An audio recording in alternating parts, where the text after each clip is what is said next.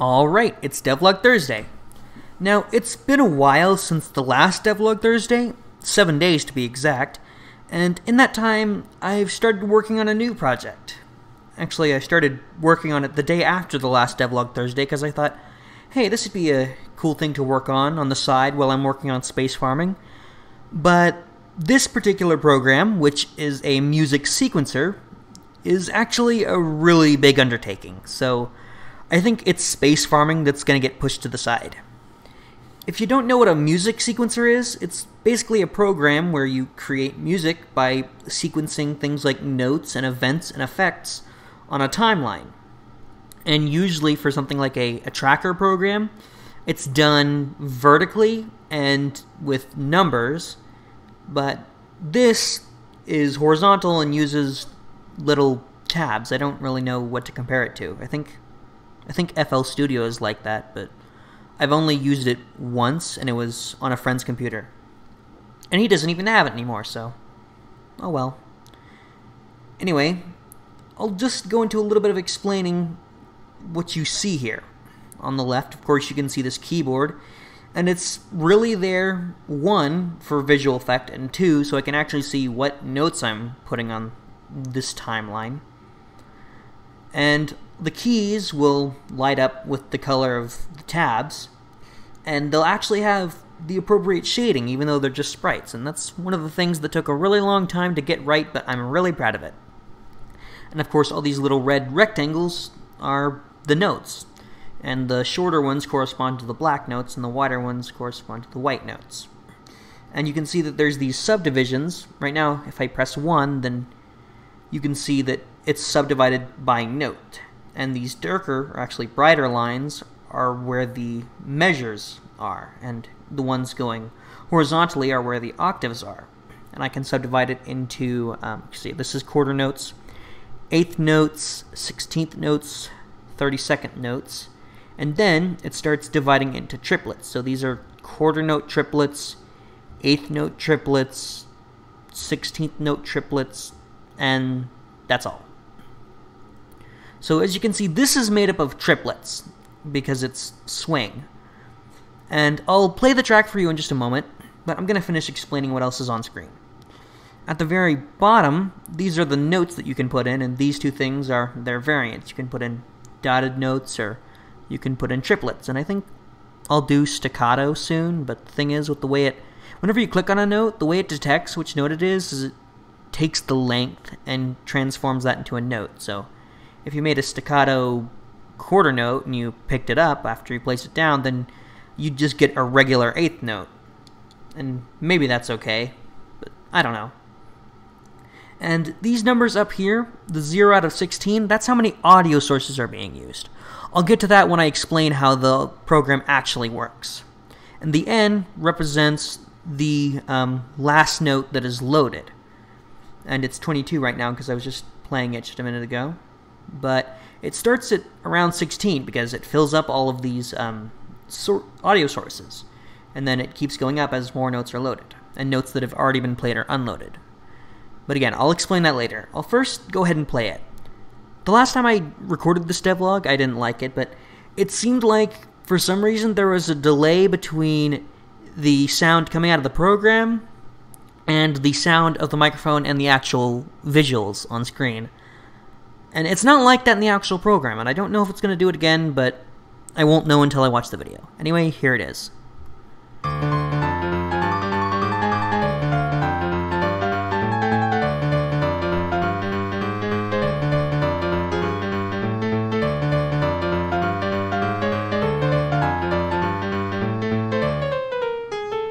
Alright, so that is from a song that I was working on a little while back, and I think it's finished.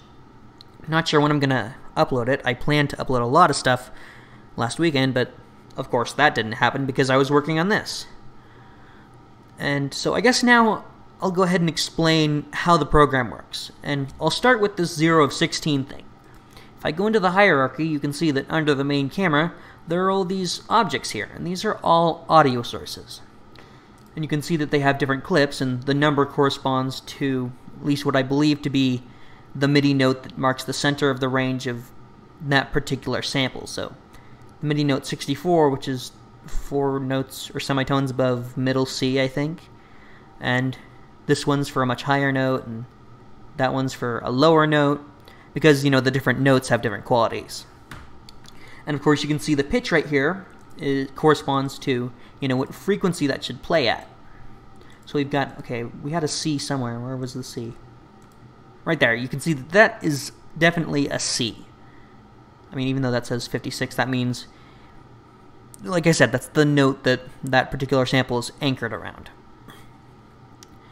And the way it works is whenever you first click play, it starts from either the beginning or wherever you have your cursor at, your little, I'll show you, this, it starts wherever this is, and it loads the first 16 notes it finds. And it schedules those notes using audiosource.playScheduled, and also schedules their end time using audiosource.setScheduledEndTime. And yeah, it definitely makes use of the audiosettings.dsp time variable. That's what it uses to keep track of time, because trying to use the frame rate is not good at all, because that's never consistent, and it's also too slow for music. And the way it works is after a note has finished playing, which means not only has it ended, its release has tapered out so that it's actually not making any noise, it sets that audio source that that note is coming from to not allocated, so that it can be allocated again, and it's constantly inside the update loop checking for, it also keeps track of the last note that it played, or actually the last loaded note that finished, so it can constantly refill up those 16 samples with as many notes as possible. And that, oh, okay, I just got a notification that was really loud, sorry. Basically what that translates to is 16-note polyphony. If you don't know what that means up to 16 notes can be playing at the same time. If 16 notes are actually sounding, then no more notes can start sounding during that time, until finally the 16th note has stopped playing. Then new notes can come in one at a time, one for each note that finishes playing. And so far, in normal use, even with this really complicated melody, that hasn't happened. There's never been a time where it needs to play more than 16 notes at once. But as it gets more complicated, and if I decide to use the same set of 16 notes for multiple channels, then, which are tracks, they're kind of like instruments, usually, then I might have to consider either expanding the number of voices, which is the technical term for these audio sources, or finding some other way to work around it. But so far it seems fine, and hopefully if the recording didn't cause it to be slow, which it didn't last time, then you heard that it played perfectly, flawlessly. You probably didn't hear any, like, out of syncness at all. So it works great right now. I even have a really low-end computer. It's only got 4 gigabytes of RAM, and I don't remember what the clock speed is for the processor. I think it was 2 gigahertz, I think. So yeah, this thing, even on my low-end system, is working great. And that's also with OBS running and recording it. So yeah, that's what I'm working on. That's how it works. And thanks for watching. I'm probably still going to be working on this by next Thursday. I mean, I'm probably going to be working on this for a long time. I've got a lot of plans for this.